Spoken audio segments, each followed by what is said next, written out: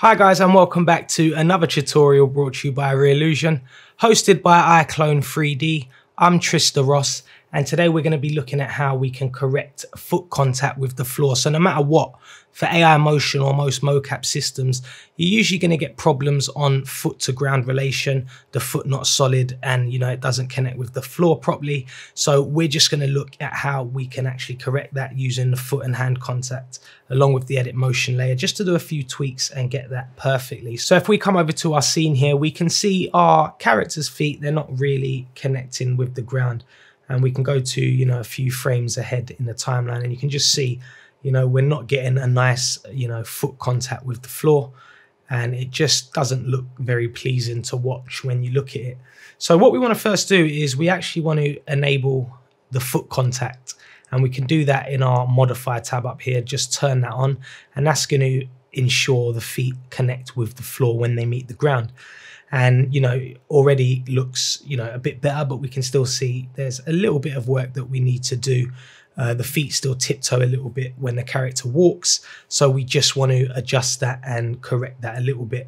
And we can actually do this very simply by using our edit motion layer. We can use that to fix the foot contact, and just kind of use the gizmos to adjust that and position it a little bit more. We can use the FK mode to drag down the hips, and that will then position the feet a little bit more closer to the ground. And if we change the height, you can see the problem gets solved almost instantly. From there, we can just do little kind of tweaks and get that refined just by positioning the feet a little bit more. And we'll create a new animation layer to do that. And if we check the before and after, you can see we've got some really good results, much better foot contact with the floor, and it just looks a lot more realistic and a lot more pleasing to watch when your audience watches it. So really simple to do just by using the edit motion layer and turning on the foot contact. Now in this next scene, we can see the character falls from a wall. So what we're going to effectively do is we want the body to contact the ground, so we can turn on hand contact, and that will ensure the hands contact with the floor. And then we can just raise the body up, turning off the FK mode and just making some little adjustments in the FK mode. And we can see already, we're getting a little bit better results. We're just adjusting and tweaking the values in the FK mode just to kind of bring the character above ground. And, using these rotation gizmos and position gizmos just to tweak the hands, tweak the arms. And you can see with the hand contact turned on, we can't push the hand through the ground. So we're just going to find the right position to let that set.